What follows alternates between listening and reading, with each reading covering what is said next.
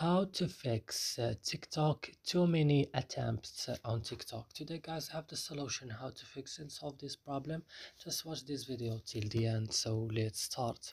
So first you have to go and open the settings of your phone. After this, go directly to apps or applications. Here you will find all the applications that you have on your phone. So what you should do, you would just go and open TikTok. When you found TikTok, just open it like this and go directly to storage. And on storage, go to the last button, clear data, click OK, and go back and click on force stop and click OK.